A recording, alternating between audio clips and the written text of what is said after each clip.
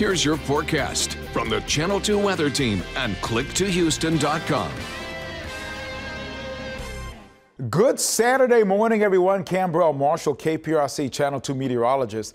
We've got sunny, clear skies starting out on our Saturday. Temperatures are rather cool as well, mid-60s in some areas, low 60s well to the north. Bush Intercontinental mid to upper 60s starting out your day. Hobby 72, Galveston 74 degrees. There is exact track radar is working. There's just not much to do today or tomorrow. We expect that that'll change starting on Monday. In the meantime, today, where the normal highs are about 86 degrees, will be between 87 and 88 degrees, I think, for our high temperatures. Bush is 88. Galveston will be about 87.